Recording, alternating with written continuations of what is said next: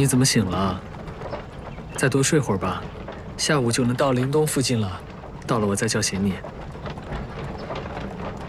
刚刚有人说话把我吵醒了。我没说话。我都听见了。啊？我又听见了。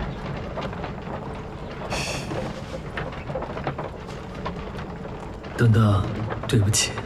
原想和你一起执手偕老，但今日绝境，怕是要食言了。切记，陆某睚眦必报，今生你请我为夫，来世必娶你为妻，此事一定生死无异。哎，你怎么回事啊？怎么现在连耳朵都不红了？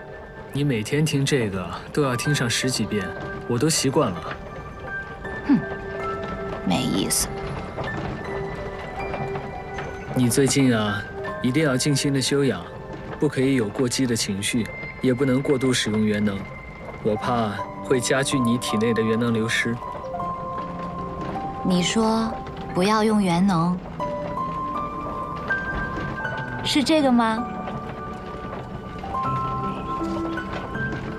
不要再做这些没有用的小把戏了。这怎么是没有用的小把戏？这一招可是我费心费力研究出来的。 这朵花不但可以引路，还可以传信，最重要的是可以追踪。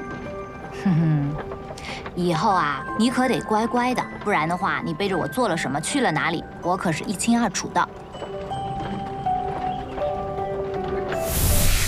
怎么回事啊？这个法术持续的时间有限，你还是用发钗跟我传信吧，不能再使用元能了。是我练得不够好吗？我再试试。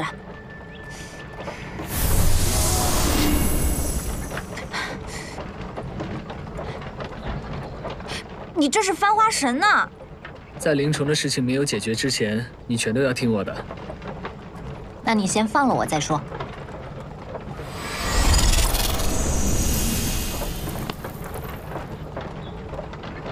你现在是不是想要偷袭我？先要用脚踩我，然后再用拳头打我。今天怎么回事啊？为什么我想要做什么，你都能提前知道啊？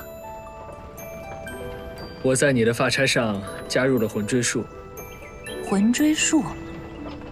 我把我的元能印记融入到了你的元能里，所以每当你使用元能的时候，我都能感应得到。无论你把元能使用在哪里，我也都能知道。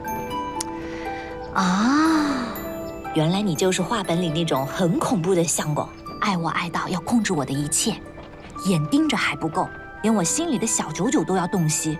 如果我移情别恋的话，你就会把我关进小黑屋，任你摆布。原来你喜欢这样的玩法呀，真是胆大豪放，深得我心。